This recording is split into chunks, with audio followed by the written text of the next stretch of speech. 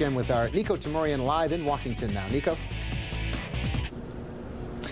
Hey there, guys. You know, it was something in San Jose that obviously, as we learned, the fire at the Carter Williams household in Massachusetts happened during SU's victory over Cal. And, you know, after we saw Carter Williams' mother talking to him, and it was something serious, you could tell, and she was upset, but he didn't want to say anything to the media about it. Then we learned after what the facts were. Now, since then, we have not talked to Michael Carter Williams until, of course, this afternoon. We saw him on the practice court.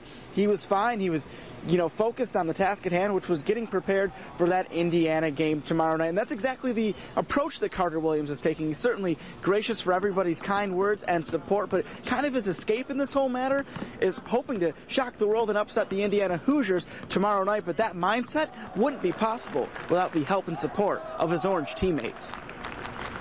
Real important, you know, they've been here for me, you know, they always, if you need anything, let me know, and, you know, they've been great, you know, they've made things easy for me, and I appreciate that. We've overcome a lot of adversity throughout the season, and, you know, this is a little more personal, but, you know, they're there for me and helping me overcome some adversity in my life.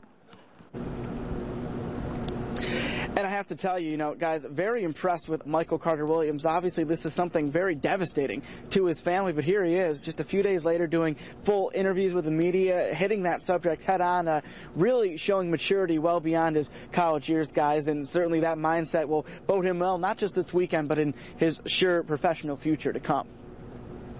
Certainly there have been a lot of well wishes from his team members, from the Syracuse community, really. Yeah, he seems to be such a sharp young man. Thank you, Nico. All right, well, Nico and Alex Dunbar will continue to bring you the latest ahead of tomorrow night's tip-off. Look for their reports today and tomorrow throughout the newscast here on NBC3.